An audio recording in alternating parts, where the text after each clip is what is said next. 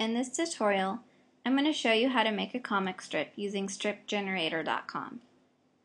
Go ahead and click Create New Strip, and we're not going to sign up unless our teacher says it's okay.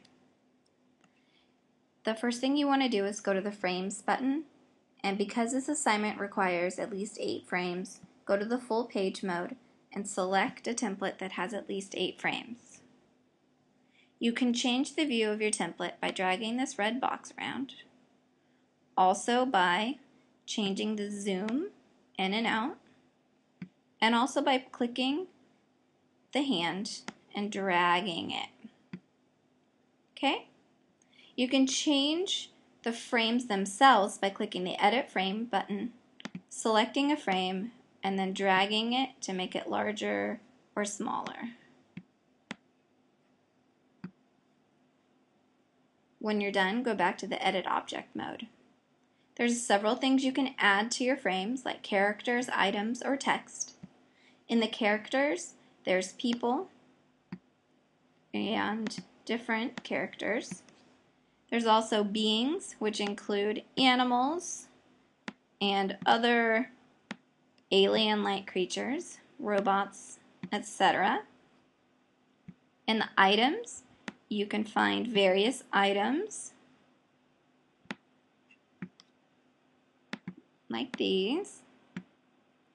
And in the text, there are speech bubbles, thought bubbles, and titles. Titles are just going to be boxes. But an interesting way to make a title is to drag it larger and have it cut off part of your frame. You can double click to change the title.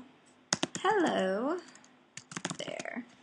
On the right hand side, you can drag to change the text size, and you can change the roundness of the frame, the border size, the blur, etc. And that's true of all the different frames. So if I wanted to give this guy a thought bubble, I would drag it onto my frame. I can make it coming from his head by adjusting that, and double click and say, changing the text size and changing the border size is going to change your frame and what it looks like. There's the roundness changed. You can also drag to make it smaller or larger. The same is true of the characters. If I click on a character, I can drag to make it larger. I can go to a corner to rotate it. I can click these boxes to flip it upside down or left and right. And on the right hand side, I can also change the opacity and change the blurriness of the character. If I wanted to move this dog to a different frame, I would click on him and then click on the Move to Frame button, and then select a frame to move it to. Now that puts him on top of my other character, so then I would want to click on the Back button and send him behind. Right now I'm just going to move him back to this frame, just like that. So you get the main idea here of what you can do, and when you're done, you're going to click the Finish button.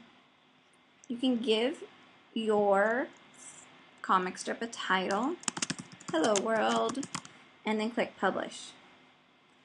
You're going to want to make sure that you remain anonymous unless you've been given permission to create an account. It's going to pop up here and you just click Remain Anonymous. Something I've noticed is that it takes a few minutes before you can link this to your blog. It's going to take 3 or 4 minutes before this goes live on the web and is updated. In my next tutorial, I'm going to show you how to go from this screen to importing this comic strip into your blog.